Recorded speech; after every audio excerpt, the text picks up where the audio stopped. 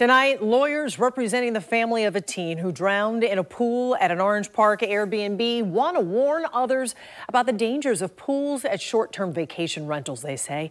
This comes after they recently settled a $1 million wrongful death lawsuit against the company.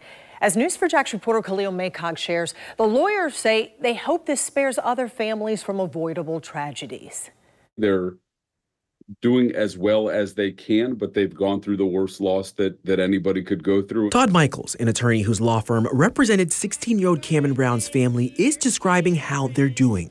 The family didn't want to speak today, but spoke with me last year, a few weeks after their son died.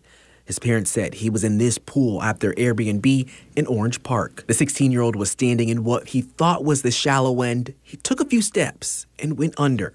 His mom said there were no life jackets or safety devices around the pool to pull him out, so she jumped in to save him, but was unsuccessful.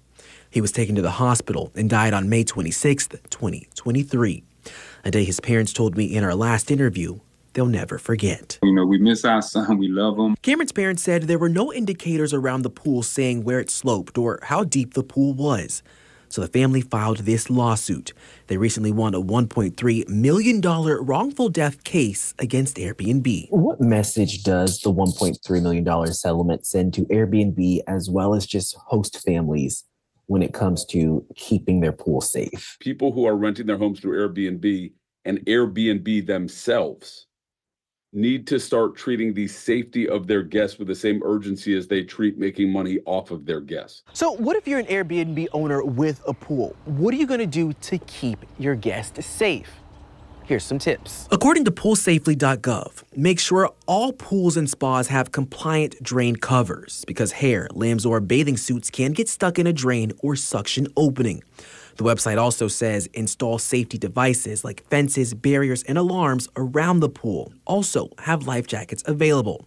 According to Water Safety USA, inexperienced or non-swimmers should wear them in pools or open water situations when other layers of protection are limited. And Michael says Cameron's parents want people who book vacation rentals to be aware of potential risk and look out for homes that do not have protections in place.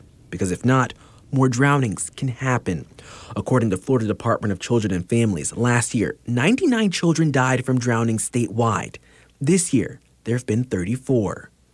Michaels also says the family hopes the rental company makes some changes to its policy. The hope is that Airbnb understands that they have an obligation to anyone who is renting that unit, renting that home, to make it safe and to bring it into compliance with normal safety standards. Khalil Maycock, Channel 4, the local station. News4JAX did reach out to Airbnb asking about this case and whether they've changed any safety measures since the death. We are waiting to hear back.